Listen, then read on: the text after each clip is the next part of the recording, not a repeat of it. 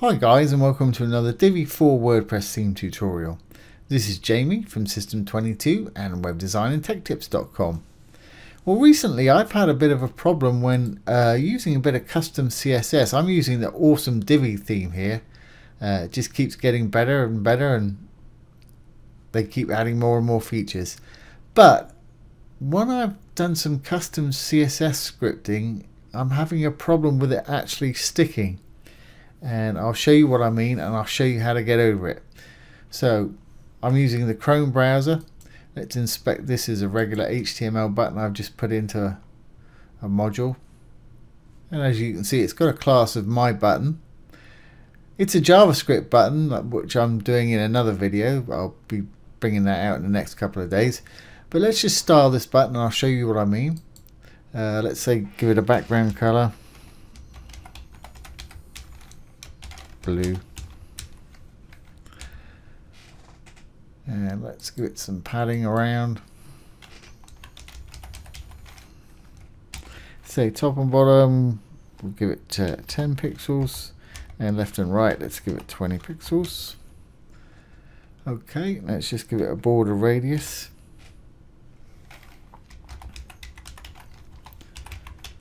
Make it round, let's say 50 pixels.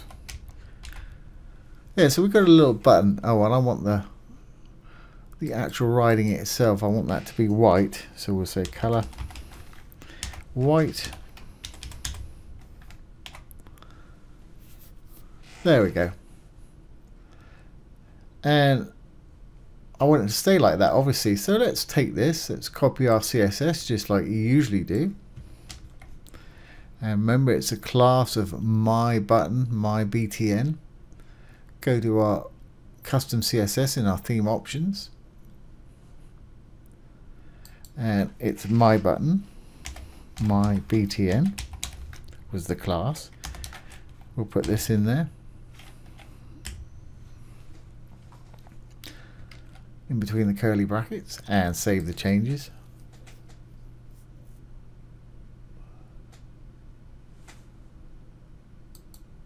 Now, when I go back here and refresh the browser, that should stay exactly the same. But it didn't. It reverted back to how it was before, which is not what I want at all. Now, I found to get over that with the Divi theme. If we go back to our theme options, go up to the top here. I'm down in dashboard. I'm Divi, theme options. I'm going to go over to the Builder tab and then to the Advanced tab, Static CSS File Generation. I'm going to disable that. I'm going to save my changes.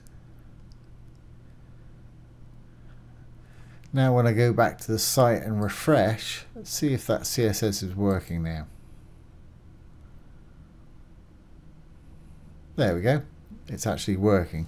So if you're having that problem, just remember, go to your Divi, to your theme options, to your Builder tab, to the Advanced, turn off the static CSS file generation. It should solve that problem for you.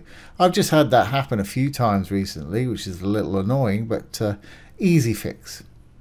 Well, I hope you've enjoyed that and found it helpful. If you have, please give it a thumbs up, share, comment, and subscribe to our YouTube channel. Once again, this has been Jamie from System22 and webdesignandtechtips.com. Thanks for watching. Have a great day.